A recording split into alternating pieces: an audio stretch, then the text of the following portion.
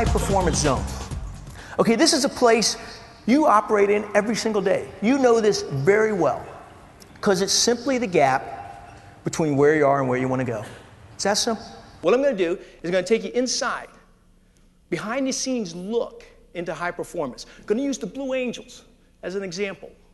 What we're really going to do is pull out what are the critical processes, what are the critical elements, and most importantly, what are the critical thinking skills that we can pull from that powerful analogy and build the bridge to you, your teams, your career, and most importantly, your clients.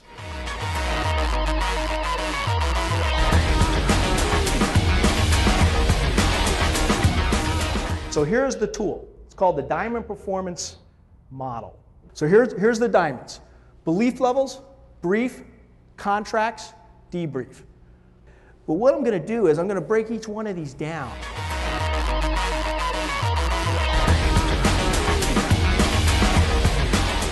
So belief levels. There's a concept, cognitive psychology. It goes like this. It says human beings, you and I, we don't perform at our full potential. We haven't done it in the past. Doesn't matter how good the operating group's numbers are. Doesn't matter how good your numbers are. It's not our full potential. We're not doing it right now. You're not, and I'm not. Do you know what we're operating at? We're operating at a belief level. If you're able to elevate your belief level, performance will follow. If you're able to elevate your team's belief level, performance will follow. And if you're able to elevate an organization's belief level or a client's belief level, success will follow.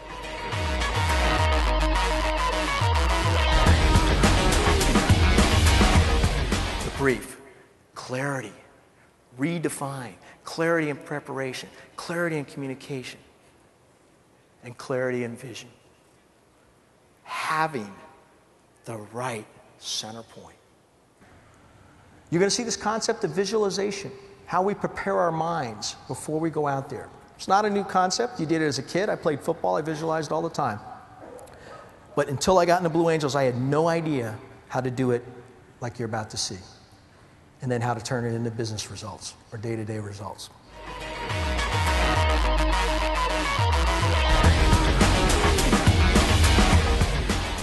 When I was asking Thumper, let me know when you can take a mark, what I was really asking is, are you ready? And more importantly, are you committed? I think the key to execution is trust, especially amongst teammates. You know, do you have that level of trust in your teams right now? Or maybe in your personal relationships? What level of trust do you currently have? And can you make it better? Between you and your client even. What's the level of trust that you have? I'm going to give you 2 tools on how to increase trust.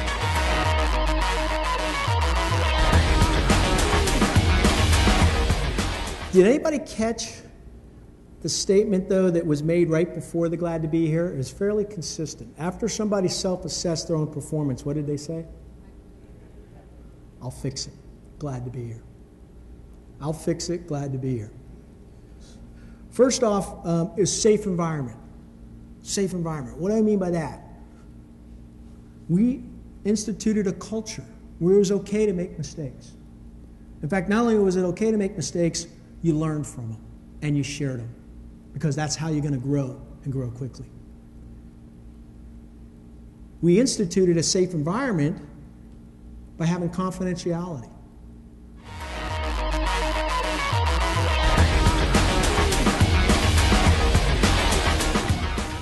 But notice the teamwork that was in that organization. How do you get people to come together like that?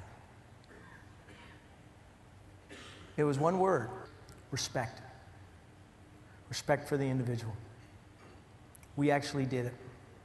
We respected every person on that team, no matter what their role was, whether they're in public affairs, supply, maintenance, or one of the pilots. We all respected each other for what they did. And we all came together as a team.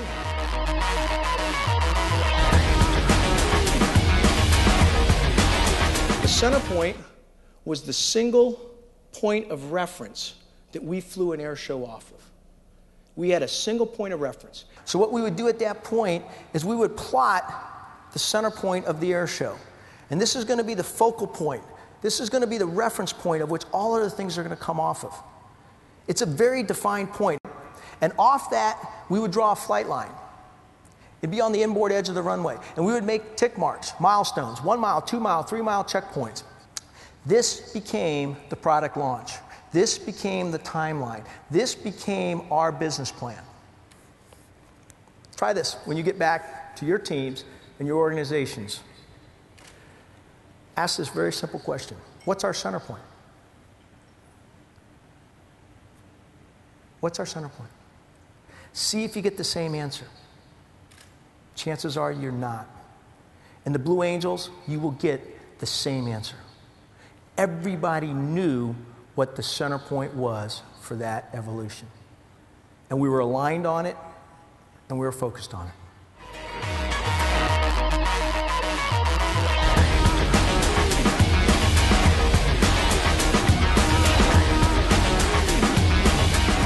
See, what glad to be here meant was being thankful.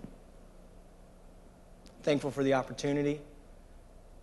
We cherished the opportunity to represent the Navy of the United States, the world. Actually, we had a purpose larger than self. Our purpose larger than self was ambassadors of goodwill.